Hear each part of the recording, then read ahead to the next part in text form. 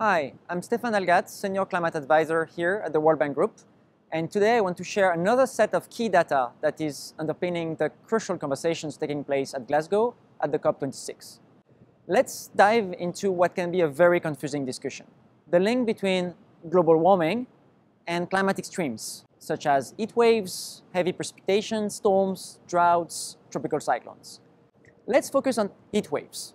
So heat waves are long periods of time during which the temperature remains higher than a certain threshold.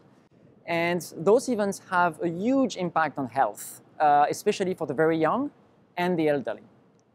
Okay, so now on this figure, you see one dot for every year over a 50-year period between 1850 and 1900. In how many of those years did we experience a heat wave? Just one. But since then, the Earth has warmed by 1 degree Celsius. So how often do you think the same intensity of heat wave occurred today? Well, it's already 5 times more frequent. So over 50 years, you'll see 5 years instead of 1 with such an event. Can we say something about the future? Yes. Let's first look at a scenario where the temperature increased by 1.5 degrees. This is one of the objectives of the Paris Agreement. So out of the 50 dots, we have now about 9 dots with a heat wave. It means that the frequency of those events has been increased 9 times.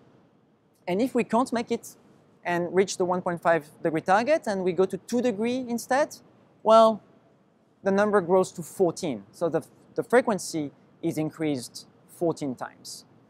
And if we imagine a scenario with no climate action at all, then the temperature could get to up to 4 degrees Celsius. And in that point, it's most of the years, about 40 years out of 50, where we would have what was exceptional in the past with only once in 50 years. That acceleration and the impact on the lives of millions of vulnerable people is why the decisions that will be made at the COP26 matter so much for everybody on this planet. Thank you very much, and do look at the other data presentations in this special series.